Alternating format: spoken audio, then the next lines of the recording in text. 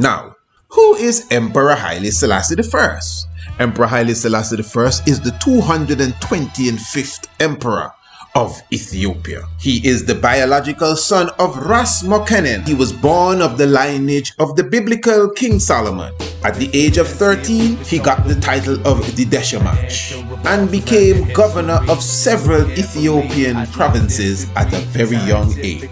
On the 27th day of September 1916, he took the title Ras, regent to the throne. In 1928, he took the title Negus, and in 1930, on the 2nd of November, he was crowned Negusenagas, King of Kings, and took his baptismal name, Haile Selassie I.